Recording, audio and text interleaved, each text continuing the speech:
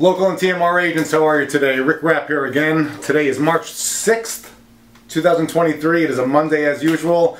And today I just want to talk to everybody about contracts. The importance of understanding contracts, the importance of actually knowing the ins and outs of contracts, and how they can benefit you as well as how they can put you in kind of a sticky situation if you're not completely familiar with what every term means and are on top of the contract enough to kind of follow your timelines. I joke around a lot with a lot of my friends saying, you know, I make money by reading contracts, which unfortunately for a lot of realtors could be just kind of an unfortunate situation.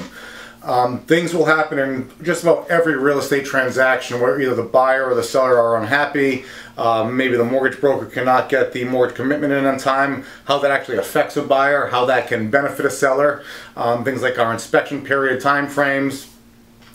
Things as easy as getting an escrow deposit in on time. If you're as simple as 24 hours late, how does that affect the contract? Does that put anybody in kind of a power position?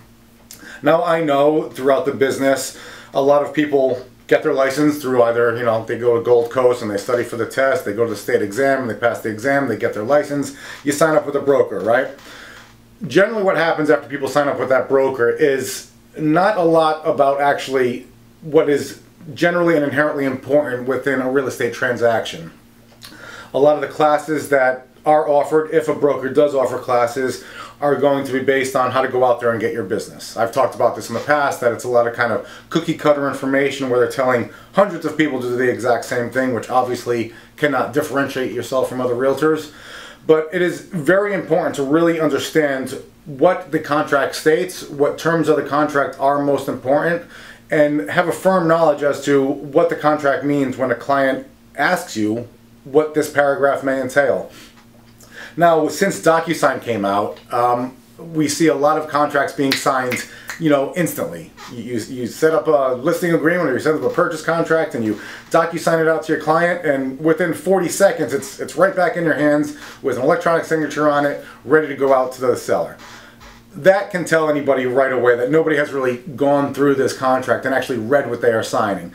We've become in a world of quickness now, and a lot of people are just quick to sign. They want to get that offer in and they don't know what's going on. So because of that, you're really putting yourself in a situation because it proves that your buyer does not really understand what they're signing because they haven't read what they signed. So here at Travers Miran Realty, I am very adamant at going over the contracts with all of the new agents. Any agents that have a problem during a real estate transaction, those problems can often be solved just by understanding the contract and how it works. And if you as an agent are uncomfortable possibly speaking with the other agent or the other agent's broker or the seller, if they have issues with the contract, we are more than happy to do that for you.